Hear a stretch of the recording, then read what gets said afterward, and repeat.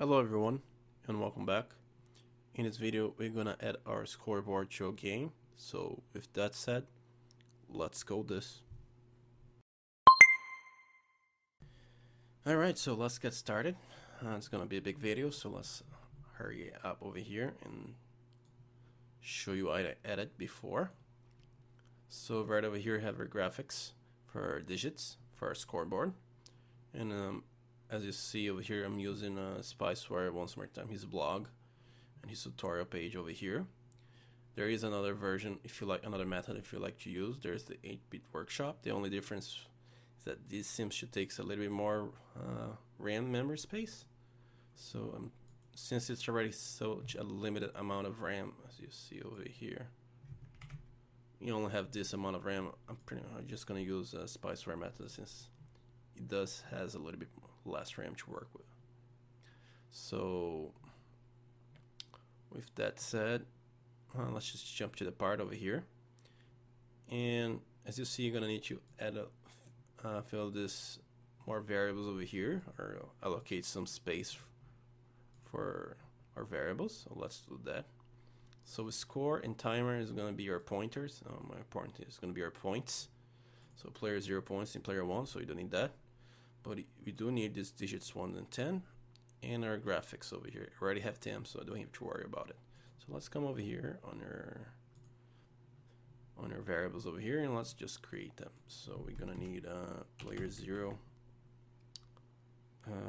digit graphic, ds1 copy. Oops, what happened over here? ds1 and player 1. So let's comment this. Digit graphics for the scoreboard. From decimal position, from decimal from it's digit graphics from scoreboard. That's fine. Save that, and we need our digits over here. So let me come over here, go digit ones, ds2, and digits or digit tens, ds2. So digits 1. So the first byte is gonna be for player 1, and the second, the first byte is gonna be for points, player 0 points, and the second for player 1 points, 1 and 10. That's why. So let's come over here to see digits from the scoreboard from points, from player points. There you go, some good comment. So with that said, let's come, where are you going? Let's come to the rest of the tutorial, and let me just go quickly over here, since we're gonna change my code into at least this points. It's gonna be using the binary coded decimal, and I already opened here my old trusted 6502 emulator. So let me show you a quick example. So if I load 8 and I add if carry 1, we're expecting a 9, which you got over here. However, if I add a 2, we're expecting the value hex A, which it is what you get over here, hex A. However, if I were to set my decimal mode over here, assemble, and let's go step by step. So I added 8, adding 2 over here, instead of A, we're getting the value 10. So it's pretty much like a human number, your normal numeric numbers. The only difference is that instead of having the value A represented over here, hex 8, we have hex, which is important, hex 10, not just 10. So we're over it. So let's go back to our code over here, to our tutorial list. And this is his initializer data that he has over here. I'm not going to go over it, but we are going to go over this part over here. So let me just do this over here on our emulator and show you what's happening over here. So here is the numbers, and I'll show you that. So let me come over here. So let's say, for example, our score is, make sure it's hex. Let's say, for example, it's 14. And then as you see over here, we're gonna do a N0F, or just F, and F, and F value is, if it's 0F, 0F for example. Although 0 is 0 and F is just 1. And of course F1 is, F0 is 111 and 0 is 0. And both values is using for masking, which I went over on my Atari programming videos. So we got that all set over here. And then as you see over here, we started value over here. We multiply it twice and then add that value with our temp value. And that's how, so meaning that we're gonna get 8 times 5 over here. If you go over here, he'll explain that. So that's how multiplication works anyway. It's the number itself on the X amount of times. So that's how it works.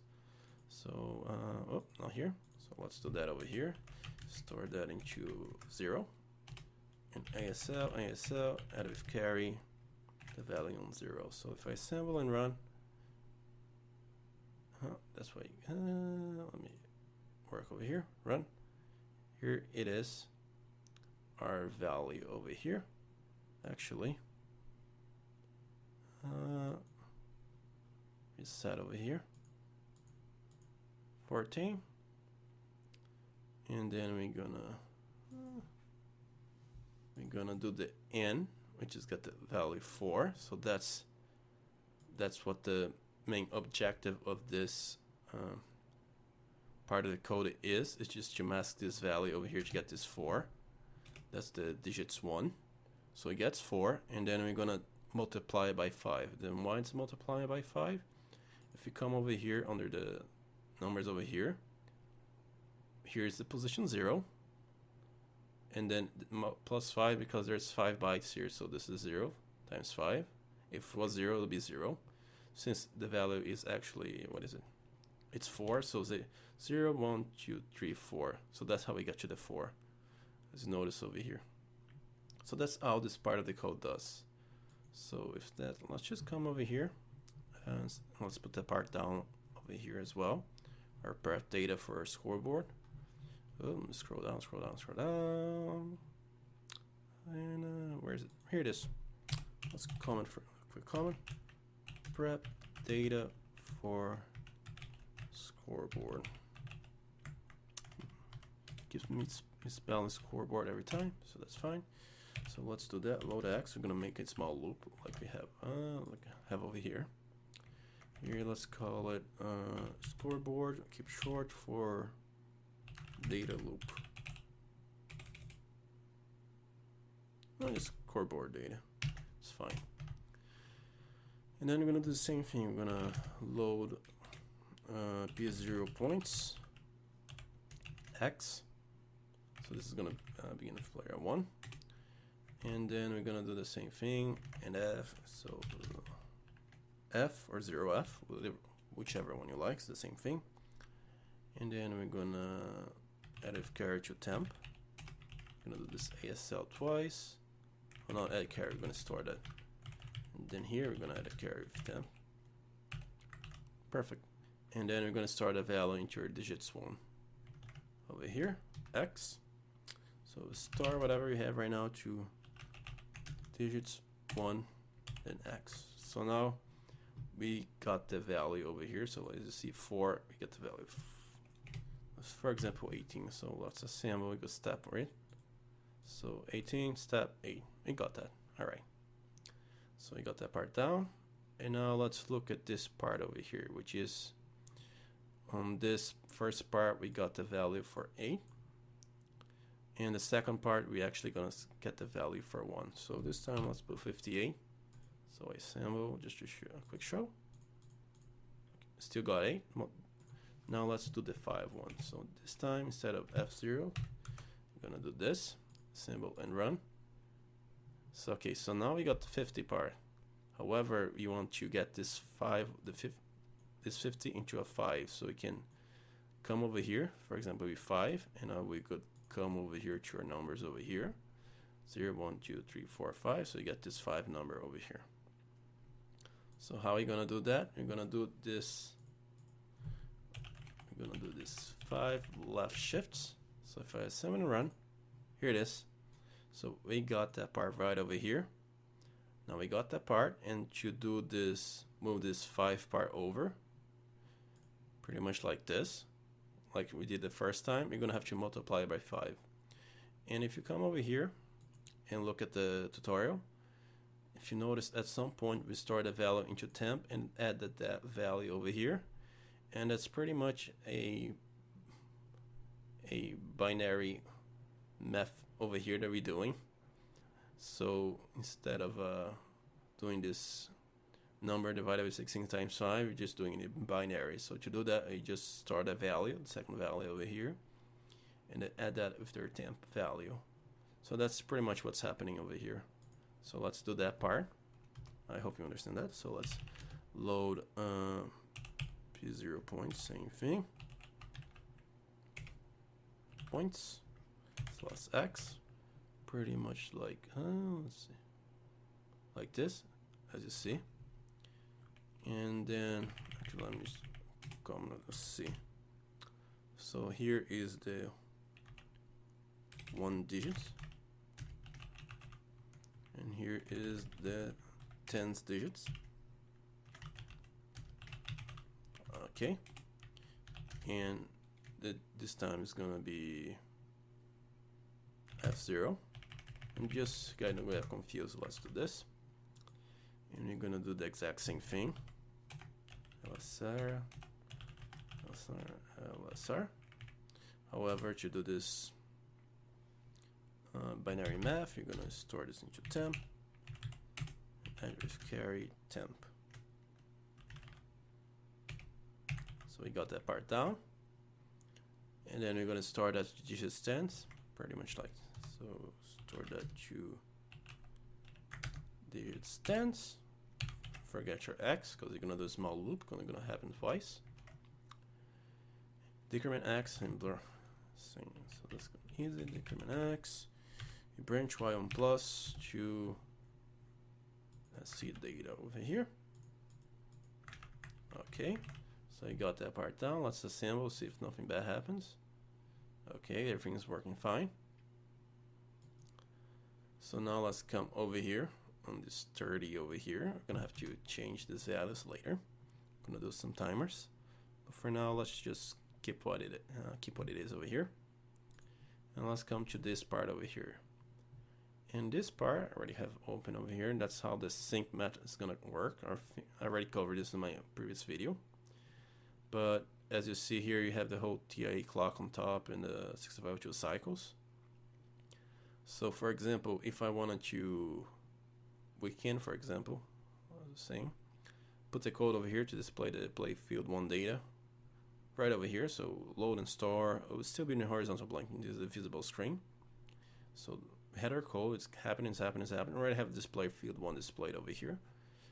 So this is coming over here, so the line is coming across the screen as it's going. So it happens in real time for our scan line for our TV. So it's as your code is going simultaneously. So this part is done, and as you see, as soon as this part is done, we have this. He put here right play field 1.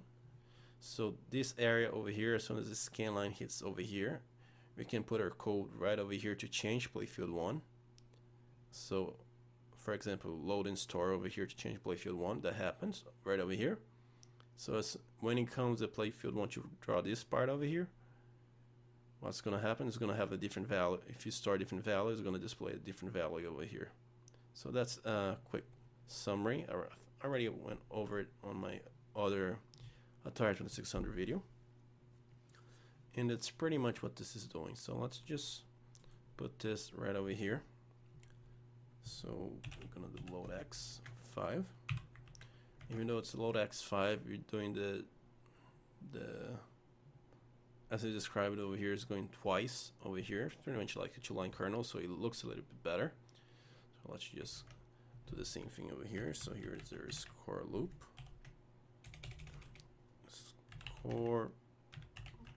Let's come store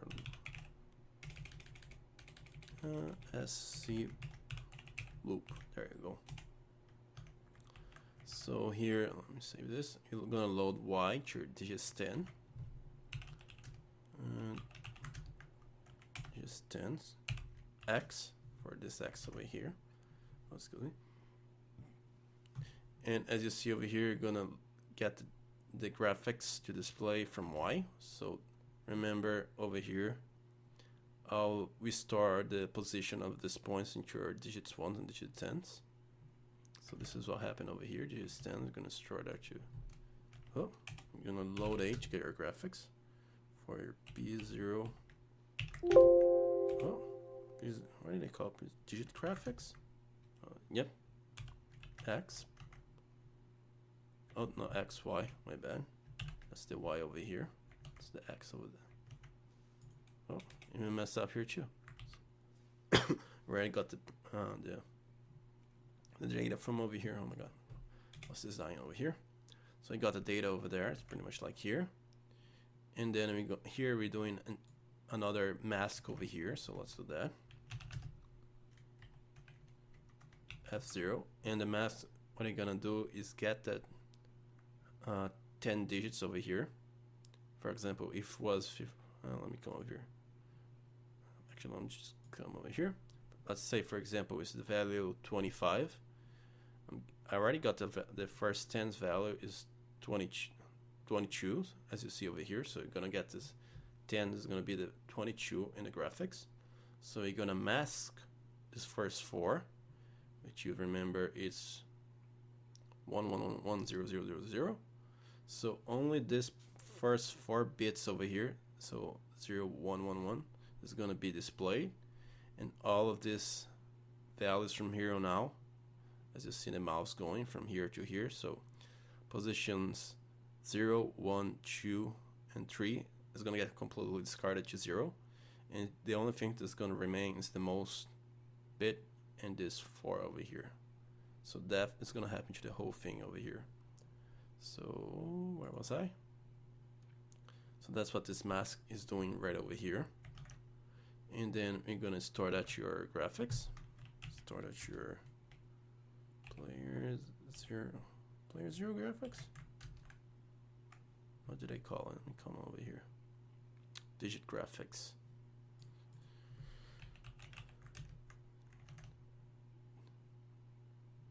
So store that your digit graphics, and then we're gonna do the same thing for digits 1. So this is digit stands, and I'm gonna do the same for digit 1s. So we got the first part for our number, like I was saying 25. Now let's just get the 5 part. So let's load a player 0. Digit graphics Y, pretty much like the same ones before over here, but the only difference now, we're gonna do the mask the other value, the other part. So this time it's gonna be 0F. So we only gonna get the first 4 bits, pretty much like before. Yep. So we got the value into our accumulator, the first 4. So let me bring the graphics over here. I was saying it's 25, so I get this 55 over here. Don't forget, I got this only the value 2 over here.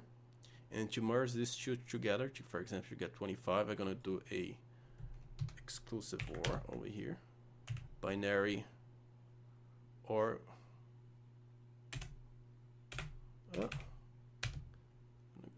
Over here, you know it says binary OR with accumulator.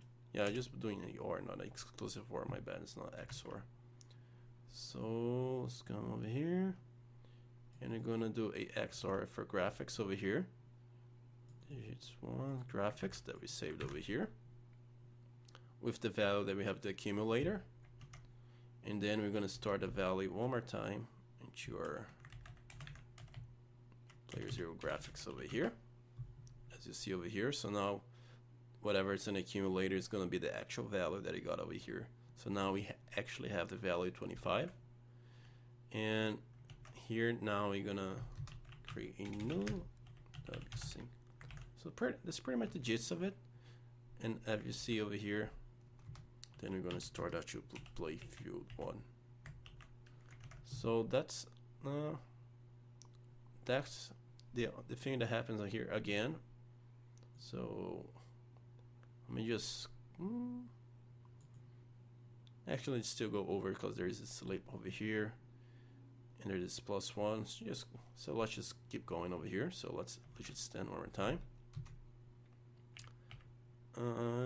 Okay. Alright.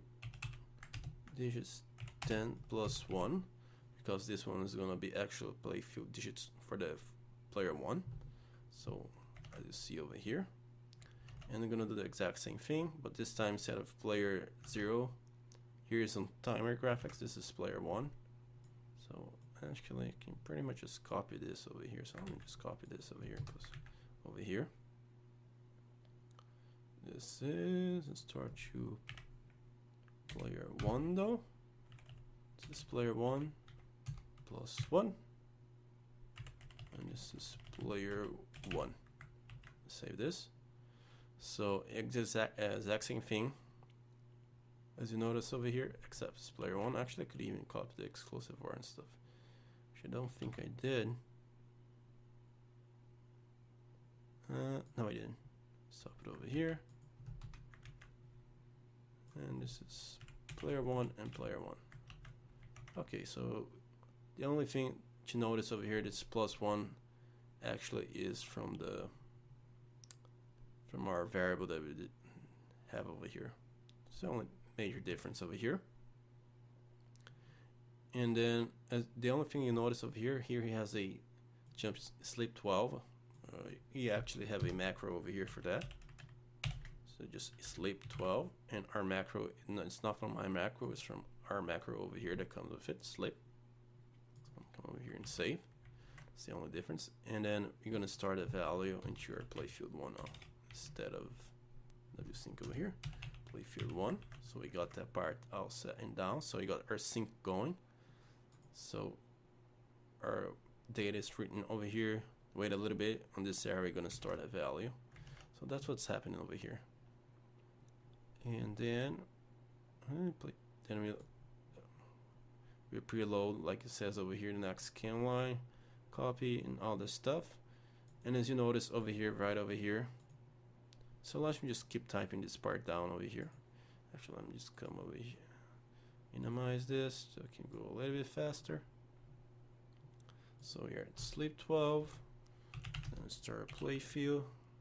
Actually, I already did that part. So I'm slowing everybody down. So let's write your player 0 pointers. My player 0 point digit graphics. There you go. So just preload the value over here. It's wsync. And start to playfield 1. And all we're doing now is incrementing. So we're going to the next. So let me come over here. So we got this value, so incrementing the value. So the next loop, we are over here now, and over here, and over here, over here. We're doing this 5 times. That's why the time of the loop over here. So let's do that. So digits up, digit 1s or 10, doesn't really matter. We're gonna increment that, and a +1. Gonna do the same thing from digits 10, digit 1s, I mean. Digits 1 plus 1. So we got all set. We're gonna do the sleep one more time so we can sync everything together. We're gonna decrement X. Remember, it's the value for 5 over here. Store that into your playfield. Playfield 1, like you have over there. Branch y now equals 0 to scoreboard. Okay, what do you call it? Loop. There we go. And of course, if we get out of there, wsync, start whatever we have here to playfield 1, and another wsync over here. So we got everything here all set. I probably now I'm gonna have to put a timer to make sure everything works fine over here, but I can do that later. So we went over all this time over here, pretty much all set with this tutorial. So let me just come over here, assemble, hopefully nothing bad works. And here it is, our scoreboard. So why is nothing showing up? Well, that's because if I, well, let me show you a quick, how to show it. Let's load it with 40, store that to color master playfield. Let me save this. Oh my god. So everything's working, and it's not. Okay, so let me come over here, see what I did wrong over here. Whoops. Let me just stop the video and fix this part really fast. Just give me a second. Alright, sorry for the edit, but just did something really stupid. I just, since I have here player 0 digit graphics is really similar to digit graphics. That's the mistake that I made over here. So make sure you don't make the same mistake as I did. I just put the name that's fairly similar. I should really change the name over here, but actually I'm gonna do that. So come over, this is the digit graphics over here. So let's just call it SB for scoreboard digit graphics over here. So this time I don't get confused with the same name over here, and that's what happened. So some silly mistakes. Let's go this over here, over here, over here, and over here. Let me save this and let's assemble. And now you can see the scoreboard working. And the only reason why this number is not matching up, simply it's because it is on a reflective mode right now. So let's just change that. So let's come over here. So let's slow Y for now. 0, 1, 2, 3, 4, 1, 2, 3, 4. Store Y into your control playfield. So I don't need you actually. So come over here. So if I assemble right now, everything's black. But if I were to put you on one, I believe you. Here it is. We got our scoreboard mode right over here, meaning that the scoreboard over here on the left side, or let me come over here. Over here. So this side of the playfield is going to get the color of playfield player 0, and this color of the playfield is going to be the color of player 1. So as you see, oh my god, I have a lot of them open. Let me close this. Open here again. So this is the color, the same color as this, and player 1 got the color right over here. So as you see, it matches, and I'm going to leave it at that. However, let's just fix a few things over here. So if you see this coming, let's see, where's the points? 97, 98. So let's put this to 9 and you to 9. So our frame, let's come over here. As you see this part over here, this garbage code over here. So let's fix that. So we got our scoreboard is working perfectly fine. And let's do this fast since it is getting a little bit too long on time. So come over here, player skip. So what you're gonna do is set our decimal mode and clear our decimal mode. And so let's load what you got over here. So let's load P0, add carry F1. Store that to P0 points. Do that, and I'm gonna do the same thing for player 1 over here. So let me just copy this. Actually, make sure also to clear carry. So let's do this. Let me copy this over here, and put this over here. Save. Let's run over here. So, okay, so everything's working. Oops. Where was it? Okay, forgot you. Put this to player 1. Okay, so let's me try now. Perfect. So now let's put 9 9. So let's check this out if it worked. So 10, here it is.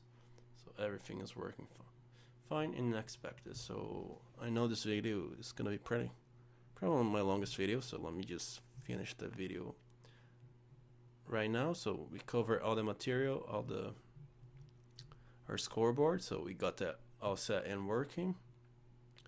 And I still need to add a timer, so I'm gonna do this later, but from now on to the next video, we're just gonna be focusing on our gameplay for now. I want to just work that part out. So with that said, guys, thanks for watching. I'll see you guys in the next video.